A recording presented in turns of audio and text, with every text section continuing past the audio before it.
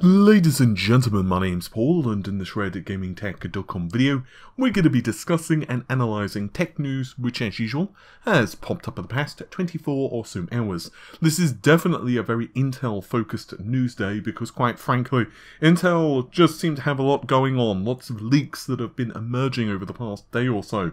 I'm going to start things out with an Intel rumour concerning their desktop CPU plans. This is from the Chinese website Tutile. Hopefully I've pronounced that correctly. I probably just butchered the pronunciation, so I apologise. However, Charlie over Twitter has actually translated some of this stuff and given a synopsis of what's going on. I will preface this by saying to take this stuff with a hefty dosage of salt. I'm not very certain whether any of this is true, unlike the Intel XC information which we'll be going into after this. So Alder Lake is apparently going to launch in the fourth quarter of 2021. It may slip until the first quarter of 2022. Honestly, I could kind of understand that being accurate given what we know about the rest of Intel's launch plans. Rocket Lake S is planned for the fourth quarter of 2020, or it may slip until the first quarter of 2021. Apparently there's been some rumours concerning the targeting of a CES launch, and Rocket Lake S will also top out for 8 cores for the i7 models. Now that's important because the core count is supposedly going to be higher for non-i7. In other words, for i9s, the core count may actually go up to 12 cores. And to add to this, there's apparently a rumour floating around that Rocket Lake will be Skylake up until 8 CPU cores. So we can presume it's going to have 8 cores, 16 threads at whatever clock frequency, but Rocket Lake with higher numbers of cores, so let's say 10 cores plus, will use a variant of Ice Lake SP, which is obviously a later architecture. It's going to be using Sunny Cove, in other words, which, well, it's a bit of a stretch, to be honest, but it may also explain the backport stuff. Allow me to elaborate on that. So, as many of you may be aware, there are reports, and I've also been told as well, that Rocket Lake is a backport. The problem is that there's no hard information regarding even the architecture. One source has told me that it's actually Sunny Cove, another person has told me it's Willow Cove. However, a couple of sources have told me that the architecture, Rocket Lake, has Generation 12 graphics which are a separate die, and rather interestingly, while I've heard that from 2 sources, one of those claims that Skylake is what powers Rocket Lake, and another told me that it's a backport. I went into this much more extensively in a recent video where I was really saying that the architecture that Intel are betting a lot of cash on, most likely, is undoubtedly going to be Alder Lake, which is powered by Golden Cove. So if you're interested in Intel's CPU roadmap, you should check out that video. It's pretty cool in my opinion. Then again, I made it, so I would have that opinion. I'll try to remember to link it in the description of the video. So what I'm basically saying is potentially I can understand that someone who maybe doesn't have all of the information hears Rocket Lake and Ice Lake in the same sentence and is like, oh, okay, it's a backport then. But apparently the reason behind this is to salvage the Ice Lake dies which are not doing too well. So basically they can recycle them for the desktop. Is that possible? I honestly have no idea. Because we don't know enough yet about Rocket Lake anyway. Some people are saying that it's going to be compatible with the Comet Lake range of motherboards. Other people have said that that's not the case. So quite honestly, Rocket Lake is still a really big mystery right now. I would also be really interested from a market segment point of view on how that would even function. Like, forget the technical side of the equation for a moment. Let's assume, let's make it really simple and say that they both use the same socket. The marketing for that is going to be really interesting, because it's not like, well, i9 gets more cores, with a slight difference in clock frequency or whatever. This is literally an entirely different architecture which has a substantial IPC gain over Skylake. So I'm not really confident about that rumour. However, I thought I'd give it a quick mention. Shifting to Intel's graphics divisions though, and there is a pretty major leak which has occurred thanks to Digital Trends.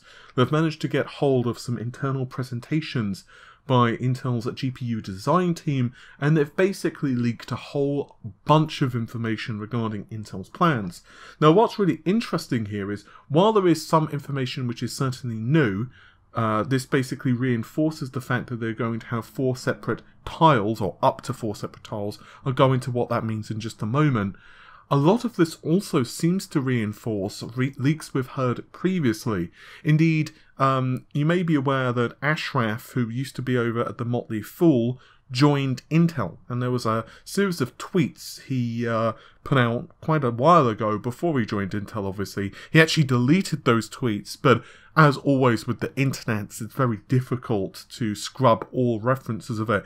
So you can actually Google something like Ashraf Intel graphics Twitter leaks, and you'll find multiple references. I'll try to remember to plonk them on the internet. And even back then, he actually said that Intel's GPUs would potentially be in MCP, and multi-chip processors, and we would see between 2 to 4 dies depending upon the configuration. So the reason that that's so interesting is because this seems to correspond rather well with what we have here. Now, looking at the ATS enablement platforms, and you can see that the input voltage, there's 12, 12 and 48. And we can also see the TDP, which is under wattage, of course, 75, 100, 300, and then 4, 500. So the one which has 48 for its input voltage, and it has 4 tiles which are comprised of the GPU, that does not actually mean a consumer-facing GPU. That specific card is purely for the data center. And you can tell that simply because of the input voltage. However, the other 2 are potential candidates for gaming cards. So what exactly is a tile? Well, essentially a tile equals a chiplet, in essence. So they're basically just thrown together. So with one single tile, we have 128 execution units. This is actually more than DG1. DG1 is a software development vehicle.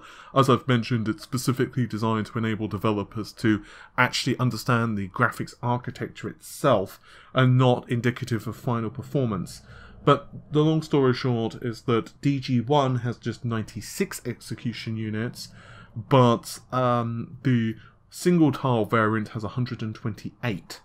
So obviously that's considerably more, and supposedly that's going to comprise cards which are going to be targeting kind of mid-ish range, low to mid-range in terms of performance, but 2 tiles, which would once again be 256 execution units because it's 2 times 128, that would be a card which is probably capable of targeting the mid to high range.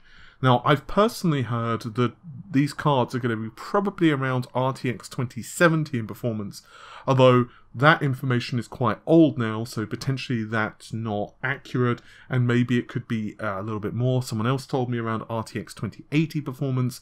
However, once again, I wouldn't be surprised if that information is extremely outdated. Shifting our focus to a couple of other slides, Intel's GPU usage models and segments, you can basically see that they are essentially going for every single usage possible, whether it's gaming, compute-based scenarios, virtual reality, and so on and so on.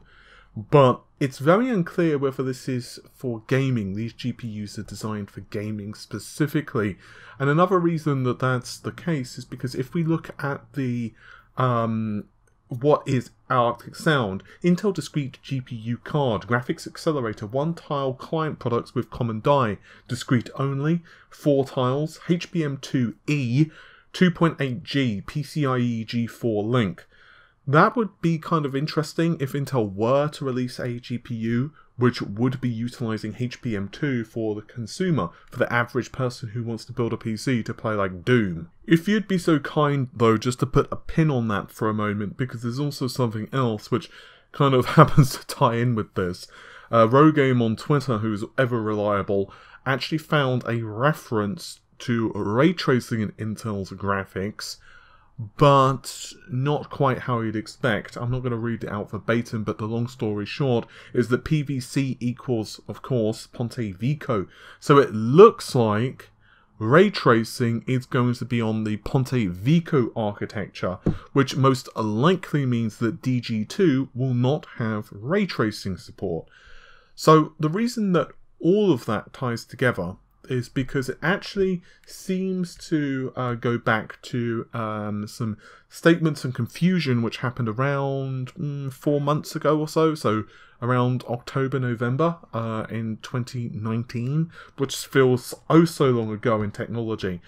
So back then, there was a lot of mistranslations which happened thanks to an interview that Raja Koduri, who is of course head honcho over at Intel's graphics, basically he was having a interview and some of his statements got mistranslated. So what he basically got, what the mistranslation was, is that he said that the higher end cards would start out at like $200 and feature HBM2. So the fact this interview mistranslated Raja Koduri did actually raise a few eyebrows, because, well, the interview was saying that he was telling them that it was like $200 for this GPU, which would feature HBM2, which would be like, okay, what magical realm are they procuring that memory for so cheap? But anyway, of course, that was quickly corrected, and they haven't really given the specifications of the card, and they haven't clarified whether it's going to be GDDR6 for consumer cards, or whether it's going to remain HBM2 or not for consumer cards.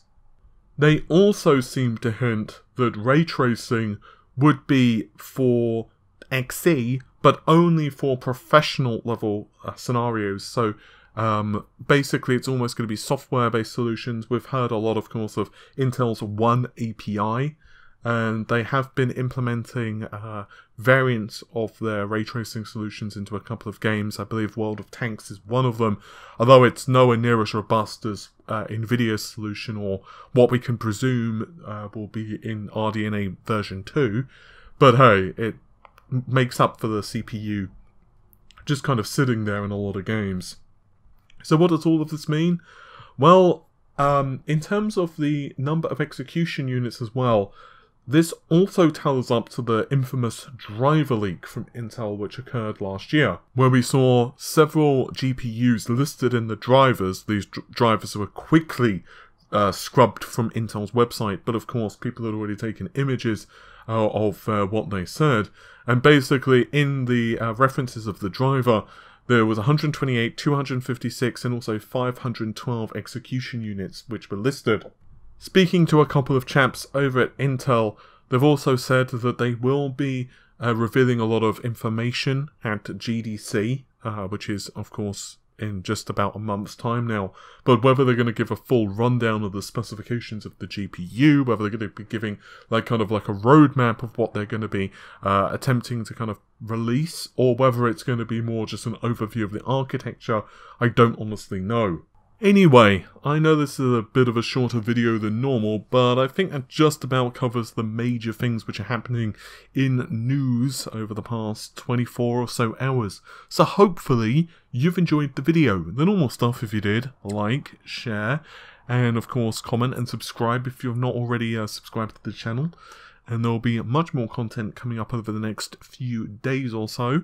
But thanks very much for watching. I appreciate your time. Take care of yourselves, and bye for now.